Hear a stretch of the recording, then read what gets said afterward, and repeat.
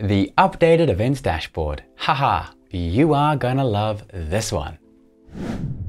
Elliot from LiveWebinar here. If you're struggling to set up your first event or wondering how to change certain options of your already existing webinar, then grab yourself a drink and get settled in.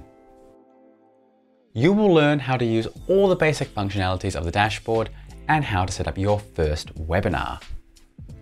If you have any other questions after this video, you can contact our knowledgeable and lovely support team in the email link in the description below. Scheduling a webinar is really easy.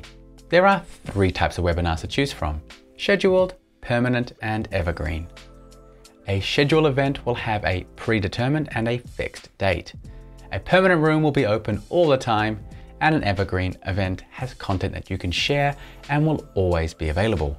First off, you need to pick a name for your event. Then you will also need to select a date, and if you like, you can create an event agenda. Once you've set a name, date, and the main navigation bar will then be displayed. You can configure your event step by step, or you can jump into the section you're interested in. Select the short tag that corresponds to future events when scheduling an event. For example, if you schedule a webinar about marketing, use the tag marketing. This option is particularly beneficial for businesses that host a large number of online events.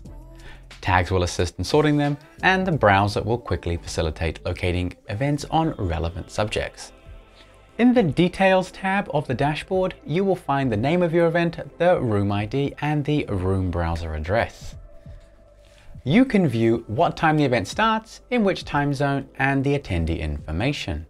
Moving on to the Presenters tab, here you will be able to assign presenters if you wish, or you can leave it as is. In the Registration tab, you can have the ability to enable an event form. Creating an effective landing page for your webinar is crucial for efficient lead generation. You can either select from not using a form, choosing from your saved forms, or designing a completely new form. There are 3 options that you can toggle on or off, which allow registrants to join multiple sessions. Below is the section to set up reminders for your event. In the Appearance tab, here you can create templates, select a room image, or have a room banner. I have created an in-depth tutorial on how to use the Appearance feature. It's linked in the description below. Under the Tracking tab here, you will be able to embed third-party codes such as Facebook Pixel and Google Analytics. If you would like to make money from your webinars, who wouldn't? You can set up paid webinars by integrating them easily on the billing page. I've also created another in-depth video, and the link is in the description below as well. To prevent Zoom bombing or other potential cyber threats, the Security tab has some interesting features. For example, you can password protect your room, you can set up a waiting room, and for that little bit of extra security, you can doubly encrypt your room. You will also find the account event tokens here, where you can name your token and set a limit for the access tokens. Lastly, the option to toggle the expiration time on or off can be configured here as well. I've saved the best for last. The most important tab is the Advanced section. Here you'll be able to set up the initial audio mode, whether that will be a discussion, presentation, raised hand, or classroom. You will be able to select your room layout, whether you would like to have it in full screen or webinar mode. You can select which type of room template you prefer, either webinar or meeting mode. A very useful feature is the addition of notifications.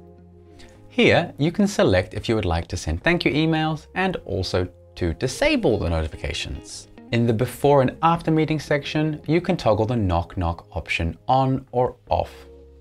Personally, I keep it off as there can be quite a lot of attendees and that knock knock can get quite annoying. For the participants waiting in the lobby, you can also set up a countdown timer, whether or not emails are shown on the agenda, and create a leave page URL.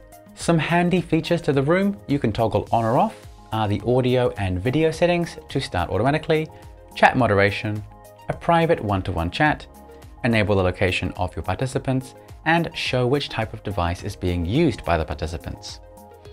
As a subsection, you can decide if the participants can see one another as well. And lastly, you can select files from your storage to auto start upon entering the room or whilst waiting for the event to start.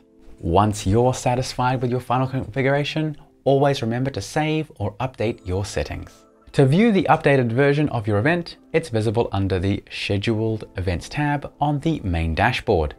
You can edit the parameters of your configuration at any point by clicking on the three dots to the right of the event and selecting the option Edit. To join your event, click on the Join option and you will be redirected to the event/room. Now you should be more than ready to use the updated events dashboard and know how to set up your first webinar. Seeing as you stuck around this far, why not subscribe to stay up to date with all the latest features, tips, and tricks? Now I bet you're curious how the appearance feature looks like in action. Why don't you check out the video over here?